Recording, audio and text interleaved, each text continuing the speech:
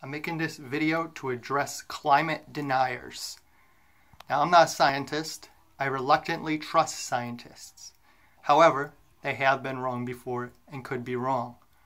Regardless, there's still no reason to destroy our environment. We need to look no further than China. Human overpopulation has devastated all other species, wildlife, and humanity.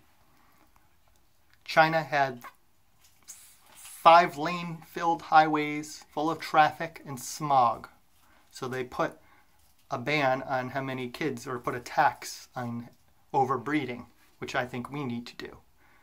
Currently, all parents are on welfare, from huge tax refunds to free public schools and much more benefits.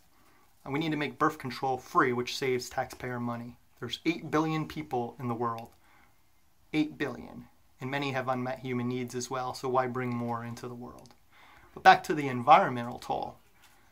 We have overfishing. Now we have sick fish farms due to overfishing. We have pollution in our oceans and air. That's horrible. We have factory farms of billions of animals. Most eat 35 factory farmed animals a year.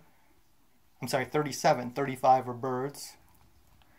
Look up factory farm videos. They're horrible. Just as fish farms. We have wastewater runoff. We're destroying our clean water. We're destroying habitats for all other species by deforestation and cutting down rainforests as well. We have tons of endangered and threatened species due to human overpopulation and our behaviors as well.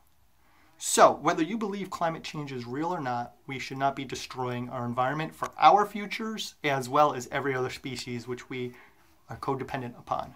So if we want to keep our land, air, and seas clean or semi-clean, we need to control our population and should be concerned about our environment, again, whether we care about climate change or not. These are concerns for us all. Thank you for caring, and please share.